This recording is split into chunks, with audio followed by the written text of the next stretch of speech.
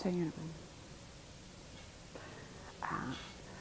So this is another segment in our series of how to shop a sale, because I feel very strongly that we don't shop a sale for the thrill of the hunt. We shop a sale to consciously build a beautiful wardrobe.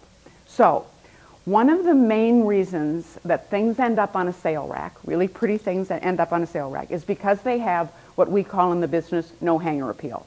And here's a really good example.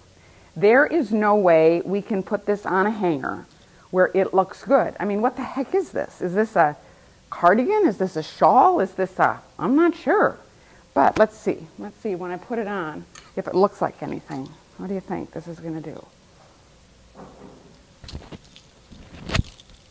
Is it pretty? I'm going to look. Oh my gosh, this is beautiful. I'm buying this. So, okay, so that's, again, one of the main reasons that something ends up on a sale rack is because it doesn't have a lot of hanger appeal. So go through the racks, you see something, you're like, what the heck is this? Pull it out and try it on. It might just be the thing that you need to build a beautiful wardrobe. So be loyal, shop local.